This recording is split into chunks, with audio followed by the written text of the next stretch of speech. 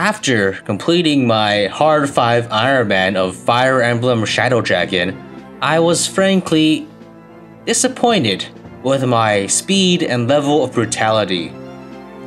So I decided to up the ante and push myself to the limits by doing it all again in just one stream, only using generic units.